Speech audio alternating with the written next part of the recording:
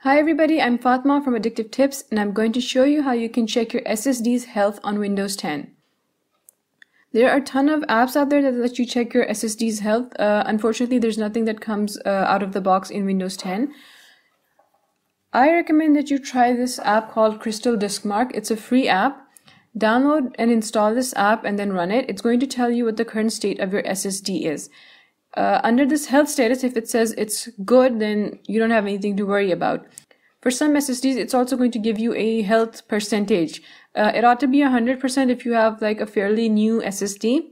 The percentage is based on how much data you've written to your SSD since you started using it. Now, for some SSDs, this information may not be available, and in that case, you won't get this health percentage.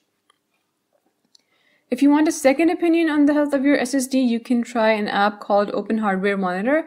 Now, this app tells you a lot of different things about your hardware, but once you download and install it, you need to expand your SSD from this list of devices on your system.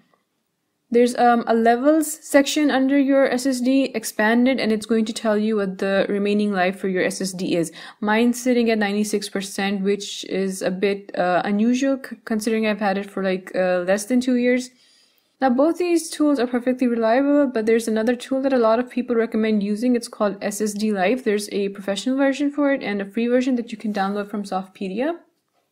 The free version tells you if your disk is healthy or not, and if you need like a third opinion, this app ought to do the trick. If you think the app is worth it, you can upgrade to the pro version and get a little more information about your SSD.